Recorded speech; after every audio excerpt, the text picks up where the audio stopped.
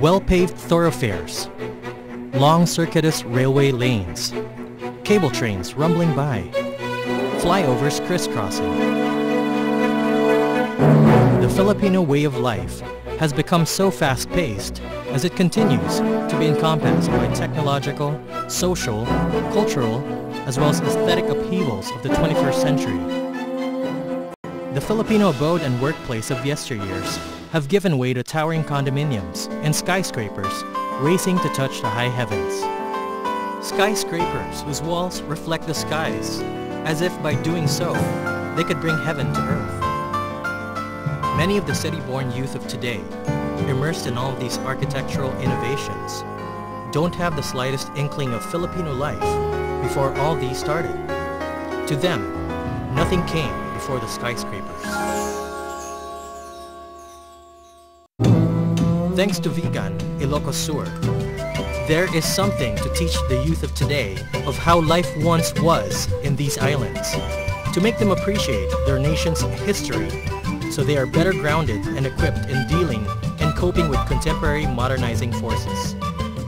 Founded in 1572, Vigan in the province of Ilocos Sur is a well-preserved example of a Spanish town transported to East and Southeast Asia of that time.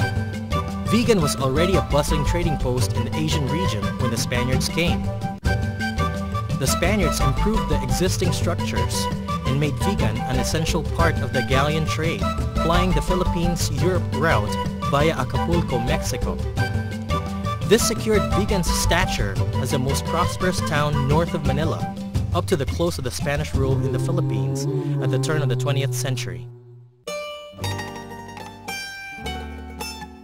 Vigan was an international maritime port, and this warranted that the town's infrastructure be suited to its port's needs. Spanish authorities implemented what was known as the Ley de las Indias. It was a code that regulated the design of Spanish town in the Philippines. It called for low-slung houses to form a solid wall along both sides of the long straight streets. The ancestral houses of Vigan were fine specimens of the Bahay na Bato architecture.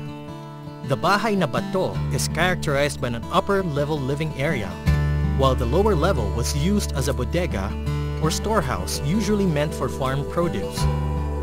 For the more affluent families, the lower level was also used as a garage for the horse-drawn family carriages and later on, the family car.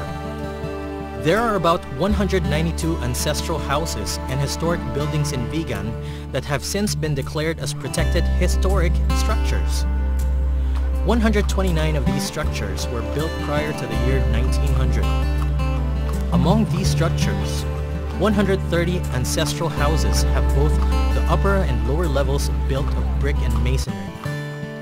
The rest of the houses have brick or masonry, lower levels and upper level made of timber. Presently, concerted efforts by the local government of Vigan along with civic organizations and the townspeople are being undertaken to restore and maintain these magnificent structures.